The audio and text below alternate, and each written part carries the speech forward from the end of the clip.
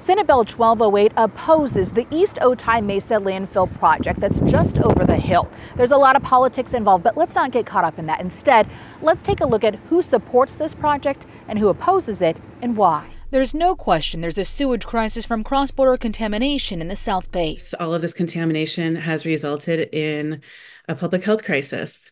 That's just getting worse every day. But the question is whether a recycling and landfill center should be built in East Otay Mesa and the Tijuana River Valley watershed. The Surfrider Foundation says absolutely not. The idea of putting yet another source of pollution in this watershed that's already chock full of pollution, it seems preposterous. And State Senator Steve Padilla agrees. That's why he authored Senate Bill 1208, which prohibits a regional water board from issuing wastewater permits for a new landfill in the Tijuana River National Estuary unless strict environmental protections are approved. Those of us in this community have frankly had enough of our community being poisoned by players and actors whose main motivation is making money. Former State Senator Ben Hueso now works for National Enterprise, the company who wants to develop the East Otay Mesa landfill and recycling project. It's a 340-acre site about 1.5 miles north of the U.S.-Mexico border. This landfill will actually be built with a liner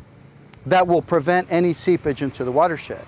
It will be built with controls that prevent any water, if it produces any kind of contaminated or dirty or any kind of polluted water, it has to be all captured and treated before it's released in the environment. A landfill is a landfill. You can put all the modern linings and measures in, best practices, but you will never completely prevent the impacts to the watershed. In 2010, voters approved a landfill should be built in East Otay Mesa. At the time, reports showed that the county would be at capacity by 2030, but recently, the county waste management plan extended it to 2053.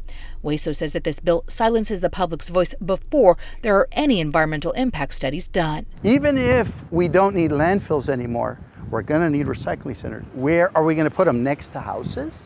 The bill is in the House Appropriations Committee. Meanwhile, developers say they are close to submitting their application for permits. In East Otay Mesa, Abby Black, CBS 8.